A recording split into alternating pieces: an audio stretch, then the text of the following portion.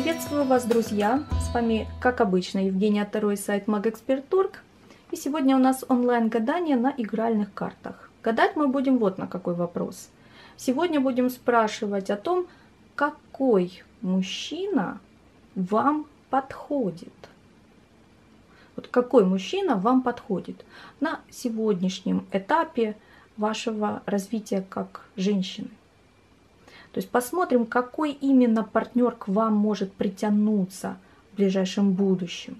То есть на какие черты характера надо обратить внимание, или может быть на внешность. Может быть в вашем окружении уже есть такой человек. Но заметьте, я выложила на стол не 4 короля, а 5. Одна карта пустая, я вас сразу предупреждаю. Сразу предупреждаю, что одна карта пустая. Если вы выберете ее, это будет означать, что пока что в вашем окружении нет такого типажа мужчины, который бы вам на 100% подошел. Вот который именно ваш.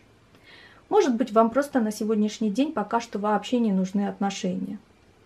Вы просто этого можете не осознавать. Вам может казаться, что как же так, мне отношения нужны. Но сами не можете определиться, какой мужчина вам нравится. Так вот, пустая карта покажет, что пока что нет такого в природе мужчины, который бы вам реально подошел. Ну, а теперь подумайте хорошенечко, посмотрите на выпавшие карты на столе, выберите именно ту карту, которая откликается в вашем сердце. Вот этот король и будет олицетворять тот типаж мужчины, который подходит вам на сегодняшний день лучше всего. Ну что, поехали, давайте открывать карты и смотреть. Если вы выбрали первую карту, ваш мужчина – это король пик. Ну, давайте разбираться, кто такой король пик. Ну, во-первых, если по внешности смотреть, то король пик обычно брюнет. Жгучий такой брюнет с темно-карими глазами. И обычно кожа у этого человека склонная к смуглости. Или такой, знаете, оливковый оттенок имеет. Правда, я встречала королей пик, которые, собственно говоря, с белоснежной кожей, но действительно типаж такой вот жгучий брюнет. Даже бородка может быть такая вот, как сейчас модно носить. И при этом очень темные, красивые глаза. По национальности король пик тоже может иметь свои особенности. Как правило, это могут быть, во-первых, темные какие-то ребята и мужчины восточной национальности в том числе. Так, ну если рассматривать короля пик не только по внешности, а может быть по возрасту, то по возрасту этот мужчина значительно старше вас. Значительно. Разница в возрасте может быть очень большая. Также я заметила, что король пик часто выпадает на иностранцев, на мужчин, которые вот откуда-то издалека, из-за границы.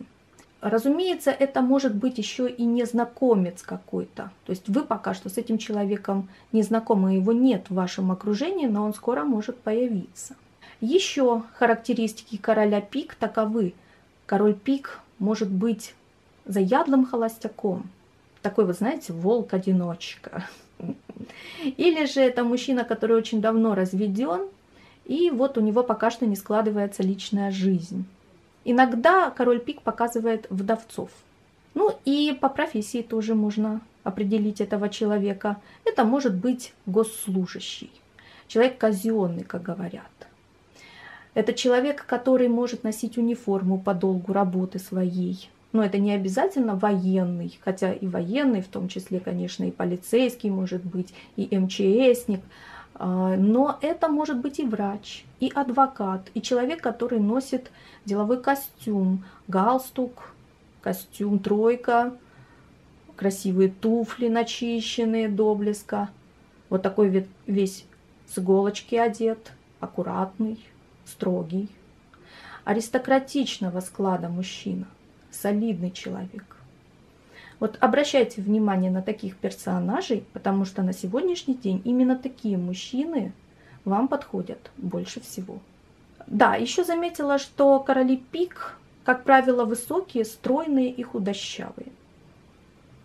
Давайте теперь посмотрим следующего короля, а это король пентаклей. Король пентаклей это, во-первых, по внешности блондин чаще всего, то есть светлые волосы и светлые глаза. Глаза, правда, могут быть и карего цвета, но то, что это яркий блондин или рыженький, вот это однозначно так. Также это может быть просто неженатый, то есть никогда не бывший в браке мужчина и по возрасту молодой, может быть даже моложе, чем вы. Незначительно, правда, но моложе. Король бубновый, человек практичный, человек, я бы еще сказала, меркантильный, точнее, такой вот с коммерческой жилкой. Это человек с предпринимательским нравом таким, да, вот он знает, где купить, где продать. И это мужчина, который в основном работает с документами, с бумагами и с деньгами, разумеется, это денежный король. И вообще для взаимоотношений человек надежный, потому что короли пентаклей, они очень основательные. Они любят что-то строить долго, прочно, на века. И так, знаете, чтобы вот вложиться в это дело со всей душой и со всем своим бюджетом. Вот. Так что король бубен, ой, я его по привычке уже называю королем пентаклей, потому что в последнее время больше как-то с картами Таро работаю. Игральные карты как-то отошли на задний план. Но вот тем не менее, король бубновый — это вот такой практичный мужчина. Мужчина богатый, обеспеченный, как правило, состоявшийся именно в предпринимательской деятельности, не женатый, холостой и внешне, как правило, очень привлекательный. Тут еще вот что хочу добавить вам. Смотрите, я встречала в своей жизни два ярких таких вот типажа короля бубен. Первый типаж — это вот светленький, с серыми глазами или с карими глазами. А второй типаж бывает король бубновый, темненький. Вот темненький, с темными волосами, высокий и стройный. А вот светлый блондинчик может быть и склонный к полноте. Немножко, незначительно. И часто бывает просто коренастенький.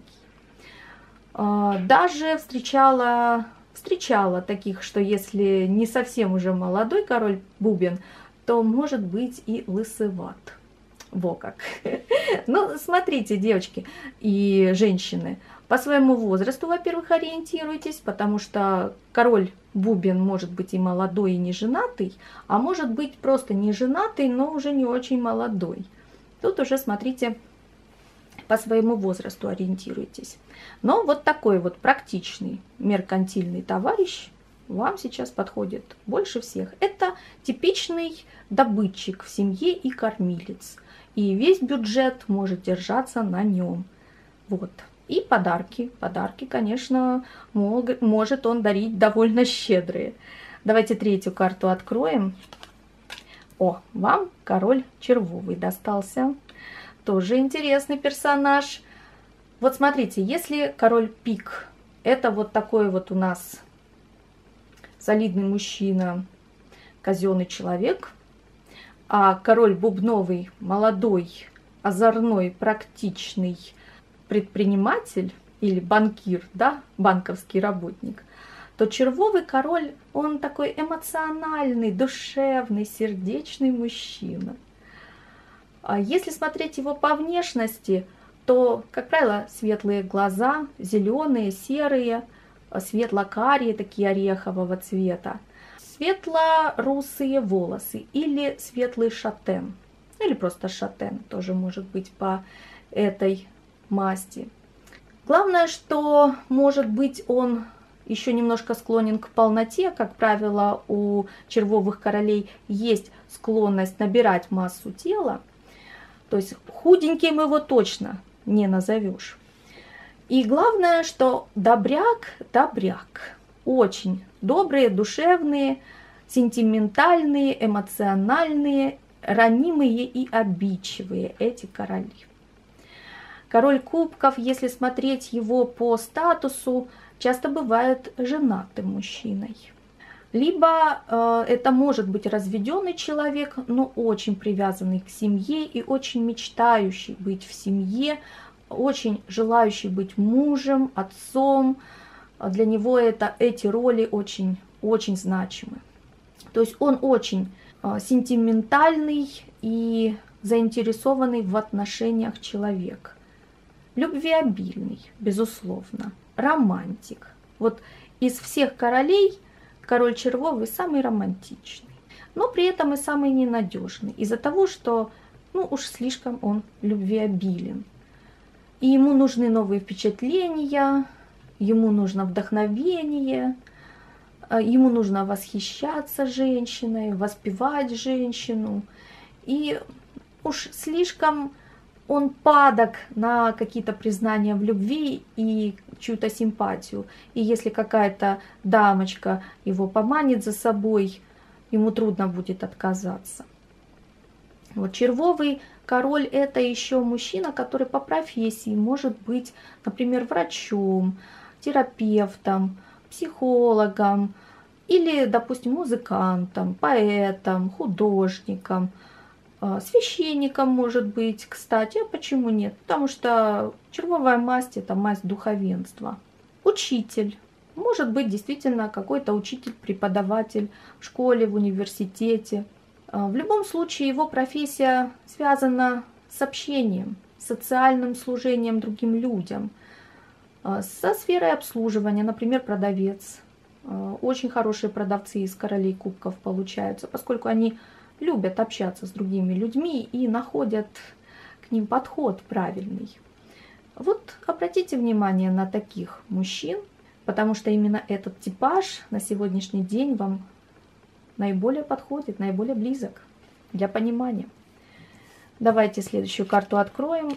Для вас пока что самого подходящего мужчины нет. И, наконец, для тех, кто выбрал пятую карту, выпал король треф. Король треф внешне это, как правило, светлый брюнет, если есть такие светлые брюнеты. Я называю так темный шатен, да, вот просто каштановые волосы, темно-каштановые волосы, карие, темно-карие глаза.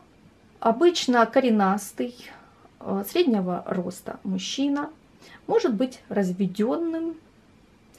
Либо это мужчина, который старше вас, и возраст, точнее разница в возрасте, может быть значительна. Не такая значительная, как с королем пик, разумеется, но тем не менее это человек, который гораздо старше и уже более зрелый и авторитетный для вас.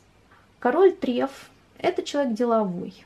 Это может быть бизнесмен, не предприниматель, как король бубен, а вот именно бизнесмен.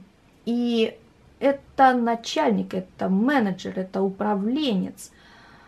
Это статусный человек, который любит быть авторитетом в глазах окружающих людей, и уж тем более в глазах своей женщины. То есть такого мужчину, конечно же, надо хвалить, им надо восхищаться, с ним надо советоваться, и ни в коем случае не надо с ним спорить.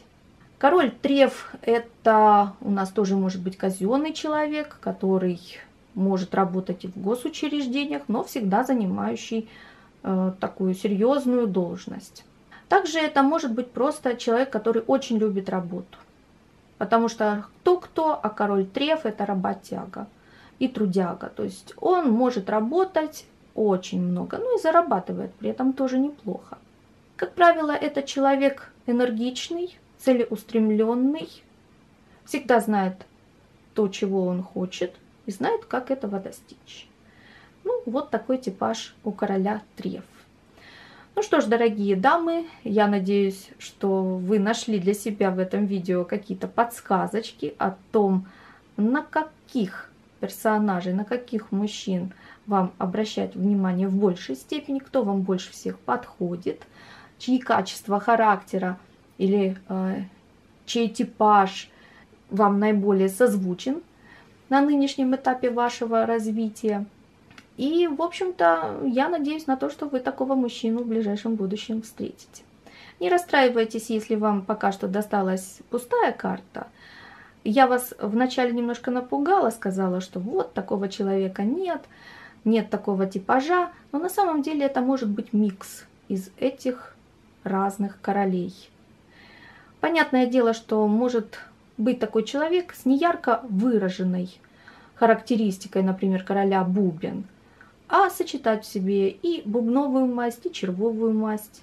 Да, то есть быть и душевным, и романтиком, но при этом быть еще и предпринимателем, и немножечко практичным, а может быть просто щедрым, потому что это комбинация щедрого мужчины. А может быть у вас немножко другой типаж, например, король пик и король треф. Король пик и король треф — это вот такой олигарх, а-ля олигарх, девочки. Так что не расстраивайтесь, если вы выбрали именно эту карту.